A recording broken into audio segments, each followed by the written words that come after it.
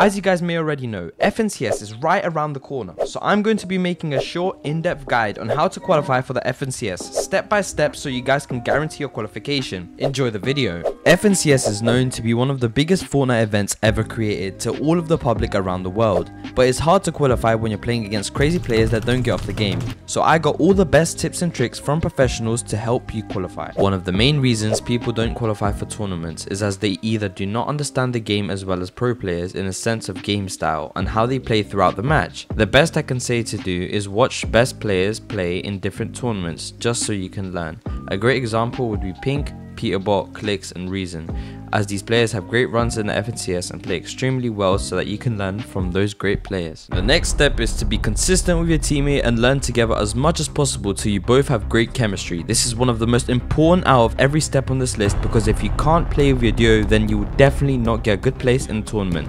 Be respectful, be understanding, and don't doubt on your teammate at any costs.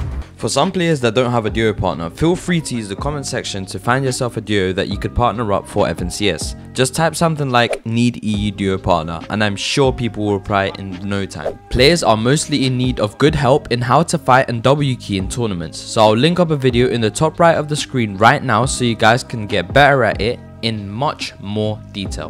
Before I carry on, I want to put out a special thank you to all of you supporting me and reaching a staggering 349 subscribers in the last month. Thank you all, and my goal is to hit 1,000 subscribers by June of 2024. So I'd really appreciate if you guys go down there right now and subscribe. But let's get back into the video. And the final thing to do is to understand how to rotate safely and carefully to be safe from taking any unnecessary damage. But as always, be aware of your surroundings no matter what you do. It's the most important part. Alright, thank you guys for watching the videos. Hope you guys drop a like and subscribe down below and comment down below for more content like this. And thank you so much for watching. I'm out. As always, have a blessed day.